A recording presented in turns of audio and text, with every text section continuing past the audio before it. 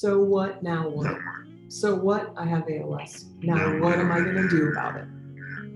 Okay? And so what that means to you, I'm gonna do whatever it takes to get out there, keep myself strong. You owe it to your coaches, to your family, to your soldiers, anyone that has ever given time and dedication to you, you owe it to them. That's right, to fight. We met at West Point. I was a basketball player, he was a football player. Kind of wasn't cool to date female cadets, but he didn't care. He dated me anyway. And we got, oh, thanks. I looked good, he said. That's really nice. When you go through hardship training militarily together, you can kind of understand where his headspace was and how hard he worked. We started to have our families, our kids right away. We made a good foundation. Yeah, good partnership, you know, good teammates. After 26 years in the Army, we were just like, hey, let's go figure out what the civilian world has in store for us and put your name out there. You got this fantastic job, and we bought a house, and it was really exciting. And then the floor fell out from underneath us with the diagnosis 6 months later of ALS. Growing up, I know like the ice bucket challenge and everything, but that was the first time I was able to put like a face to the condition. ALS stands for amyotrophic lateral sclerosis. It affects the muscular system distally to centrally. Early symptoms of ALS include muscle twitching, muscle stiffness. You may have to learn how to walk again, talk again. Basic day-to-day activities are hard for you to accomplish. But you know, they're still coherent, they're still with it. And then over time, it just kind of slowly affects all parts of your body, and then lastly, your breathing. An ALS patient will live 2 to 5 years is what the typical diagnosis is. And Chuck's on year number 6 because of physical therapy. Someone early on said, this is going to be really difficult. If there's anything you can do for him as his spouse, as his partner in crime, keep him moving.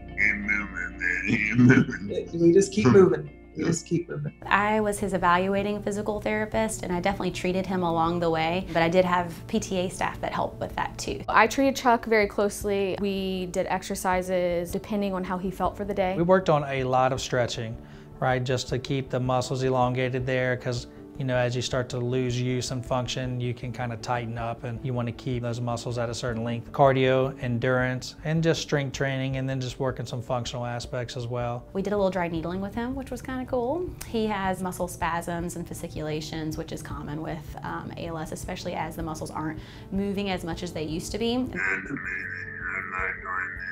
Dry needling was really beneficial. They really thought outside the box. Keeping him strong and not seeing decline, and keeping him safe and still getting him to do certain things maybe in a different way was a success. Chuck is an Army Ranger. He is a tough guy. He's funny and he's blunt.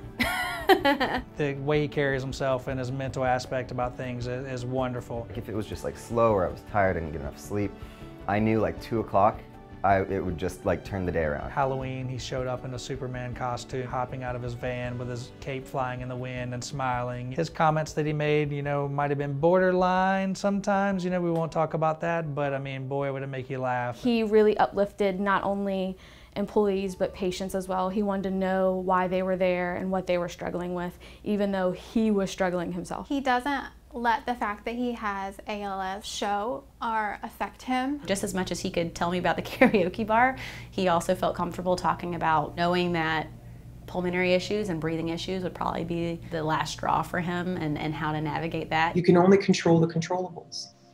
And each and every day, Chuck believes his job is to get up and put a smile on his face and just to keep moving forward. So with this 5K and fundraiser, we are trying to bring awareness to ALS, but also provide a donation to a specific organization that Chuck and Stacy have chosen. You picked Am ALS. Currently, they've really proven to be the most cohesive and groundbreaking group right now for us. Brian Wallach, who has ALS, he really has a finger on the pulse of what What needs to be done to cut through all the red tape? Whenever you have a rare disease, there's so much red tape to try to fight to get therapies and drugs, and they really are doing wonderful things. And having a company that'll host something to raise money for a foundation of choice from a patient is really cool.